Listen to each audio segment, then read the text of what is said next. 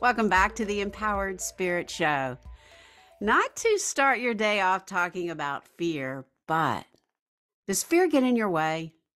Do you ever have like a great idea, a new plan, new project, and you get all ready for it, and then those feelings of fear come in, fluttering in your stomach, and you start to think, who am I to do this? I don't know if I can. Why do I put myself into this situation? And sure enough, you talk yourself out of it. Yeah, plenty of times. But what if? What if you could convert those feelings of fear? Because you know what?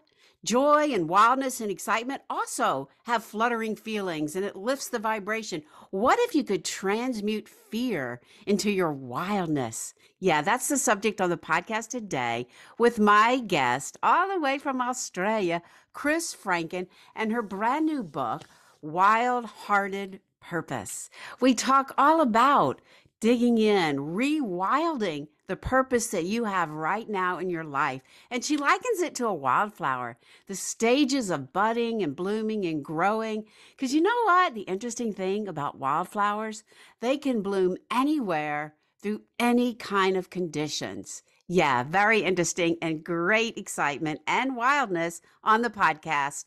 Check it out. You can find the Empowered Spirit Show on all your favorite podcast platforms.